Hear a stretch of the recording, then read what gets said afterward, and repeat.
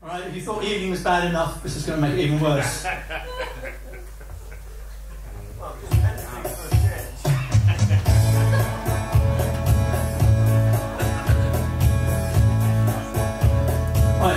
Earlier this evening, I asked a member of the audience if they'd like to be a volunteer for this magic trick, and here he is.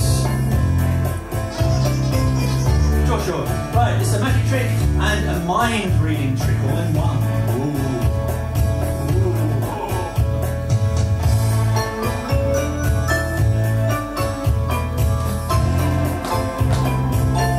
Ordinary pack of playing cards. The Sanson souvenir playing cards. Plastic coating. Right, George. What I'd like you to do, I'd like you to think of a playing card from this pack, right? Okay, right. Have you thought of a card? Any card? Have you thought of a particular card?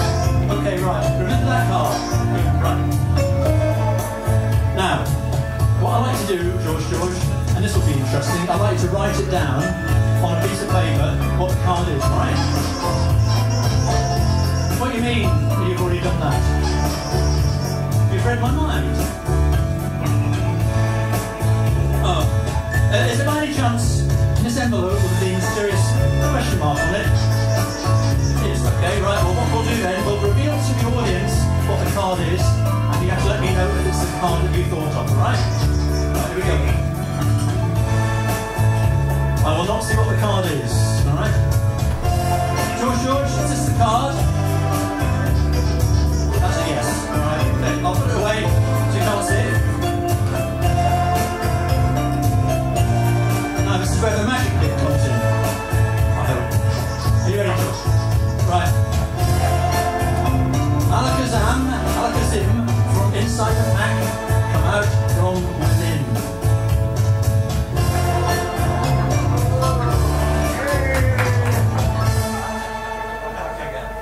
Can't do. I've just wasted 3 minutes of your lives, but conversely 3 minutes of mine as well, so you shouldn't feel too bad.